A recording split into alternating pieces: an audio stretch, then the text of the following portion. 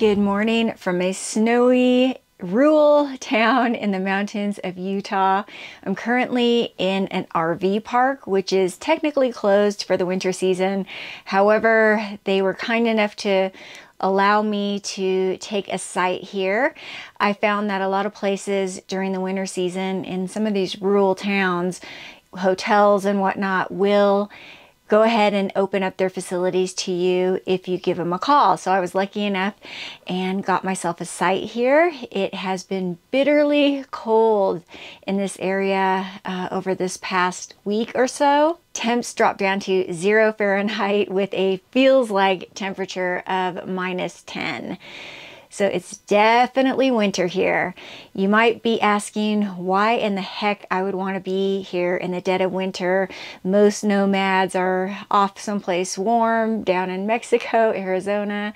I do have a reason for that, which I'll explain in a little bit. However, I need to get some breakfast going. I think I would like some French toast this morning. My stomach's grumbling.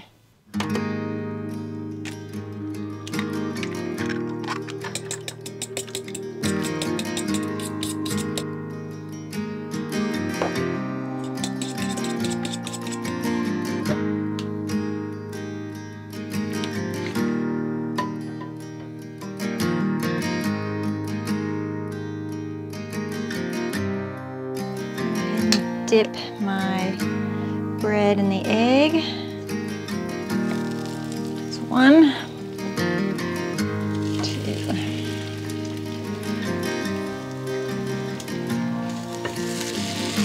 I can smell that cinnamon. It smells really good.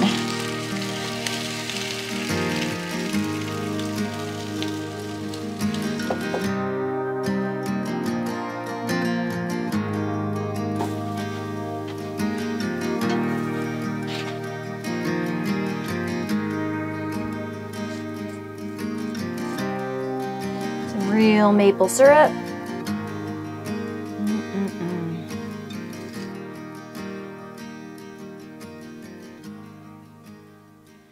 So why in the heck would I want to spend winter someplace where it's actually winter? Why would I subject myself to freezing, below freezing, bitterly cold temperatures, snow, icy roads, and all of the above? The simple answer is because I never have. I was born and raised in Southern California near the ocean. We did not have 4 seasons there, and I've never experienced a real winter. I would drive up to the Eastern Sierra in the wintertime occasionally. Actually, quite often, I shouldn't even say occasionally. I would go up kind of as a weekend warrior and just go up for 24 hours, but I always made sure that it was in a clear weather window. The first time that I ever experienced snow falling was in the local San Bernardino Mountains. Those are the nearest mountains to the Orange County area where I grew up that have snow. They have a couple of ski resorts up there, and I went up, I think, New Year's Eve of 2015, and that's the first time I was in the mountains while the snow was actually falling. I've always kind of romanticized sitting in a little cabin, watching the snow fall, or in this case, sitting in my little trailer, watching the snow fall out my windows, and this has been an awesome experience. I can't say that if I were to live in this every winter, year in and year out, that I would have the same appreciation for it, because I'm sure most folks that do that are over it pretty quickly, but I am savoring every single moment of it. I like to challenge myself. I like to get out of my comfort zone. I guess that's part of being kind of an outdoors person where, you know, I enjoy backpacking. I enjoy getting into the backcountry. Living this lifestyle as a nomad and traveling from one place to the next is definitely pushing my limits of comfort at times. And that is kind of what this is as well. Like setting up my truck as a truck camping setup and getting out in the winter and being kind of right in there in the elements. It's been very exciting and exhilarating for me. Not to mention the fact that I've had a lot of places virtually to myself here during the winter. And I know there's a good reason for that. You have to have kind of a hardy soul to get out here and to want to put yourself in this type of elements with freezing, below freezing temperatures. Having the right gear is crucial to make sure that you're as comfortable as possible in this type of weather, which I do, so I'm thankful for that. Now currently at this RV park, I am plugged in. I am still winterized. This trailer is still winterized, meaning I don't have water in my freshwater tanks. I'm not using my black tanks.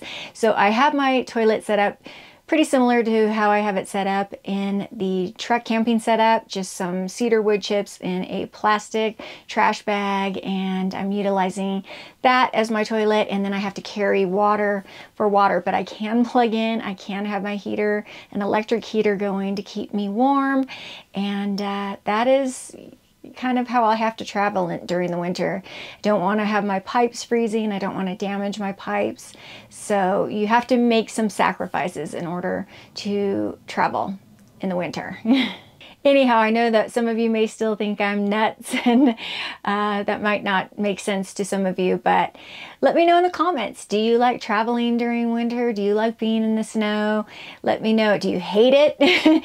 Go ahead and drop a comment below and let me know what your thoughts are on winter travel, winter camping.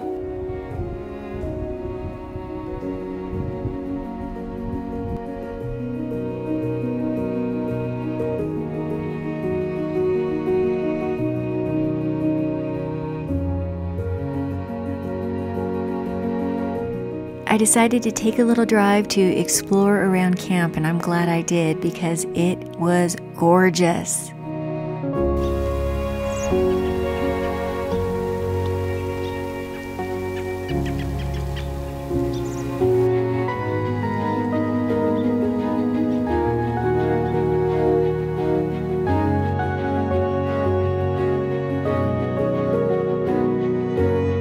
This is why I wanted to experience winter. Everywhere I look is a postcard.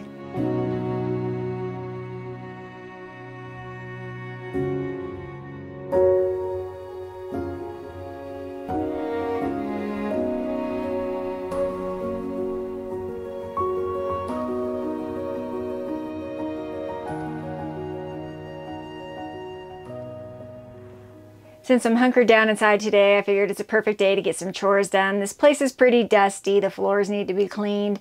It probably looks clean to you on the surface, but it really does need to be cleaned. And yeah, I think it's a perfect time to do it.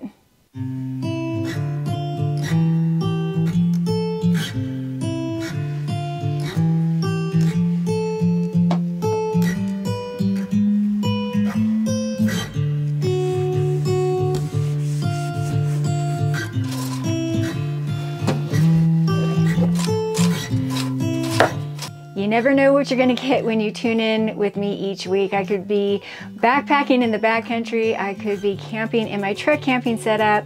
I might be camping in the travel trailer, spending a night at an Airbnb.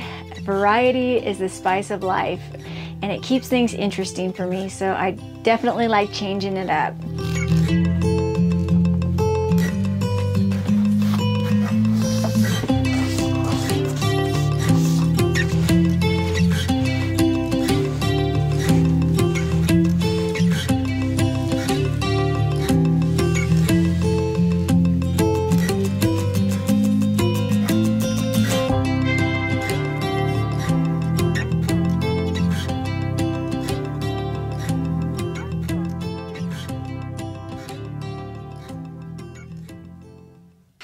Getting the kettle going again. It's hot cocoa time. If you're a viewer of the channel, you know I'm a fan. It's perfect weather for it too.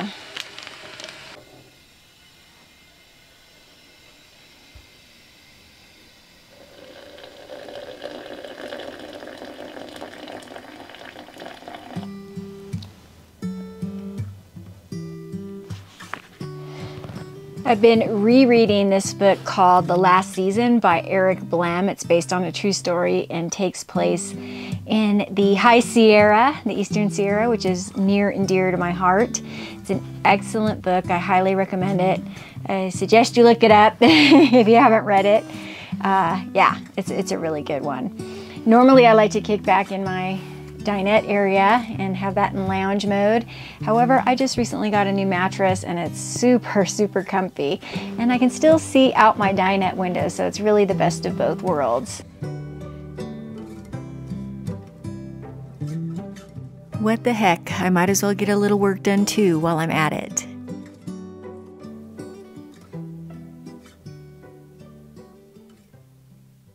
Tonight for dinner, I'm making a cheesy sausage pasta, and it is going to consist of these ingredients. Should be pretty quick, pretty easy. First thing I'm going to do is shred a cup of Monterey Jack cheese.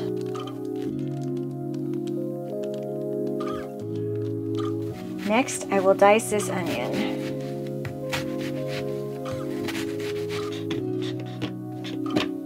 Now I'm going to add a little cooking oil and then the sausage to a skillet or to a pot. It says a large skillet, but I don't really have a large skillet, so I'm going to use a pot just so I don't have any overflow. And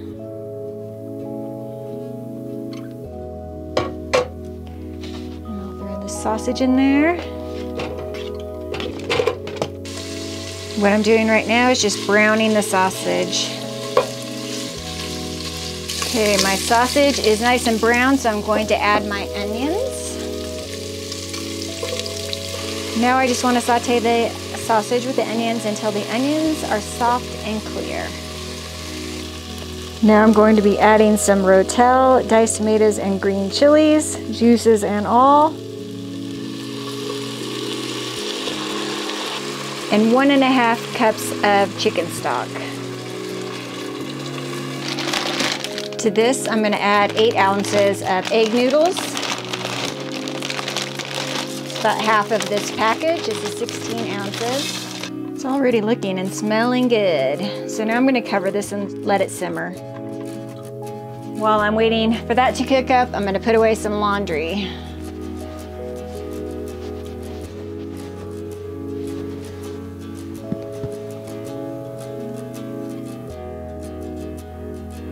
Alright, now I'm going to add some spinach leaves and get that all stirred in until they wilt.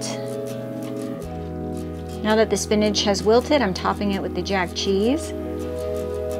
I've evenly distributed the cheese on the top. I'm going to lower the heat and let it melt, stir it so it's all smooth and creamy, and it'll be ready to eat.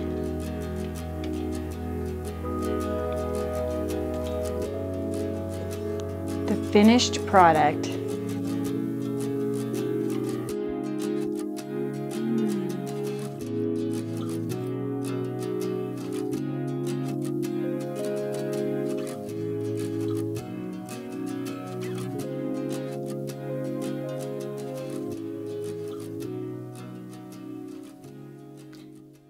I am back exactly where you found me this morning, in bed. I am going to find a good movie to watch tonight and just chill out and probably get to bed pretty early. I hope you enjoyed just hanging out with me today. It was a beautiful day, honestly, with the snow falling outside. It was just a quiet, peaceful day, and I need those occasionally to rest and recharge and get ready for the next adventure. I think everybody needs those. It's the reality of living on the road. Some days are really exciting and full of adventure, and some days are just quiet and spent at home. I thank you all so much for joining me. I really appreciated having you come along. I wish you could have tasted that pasta. It was really good. And I will see you all on the next adventure. See you soon. Bye-bye.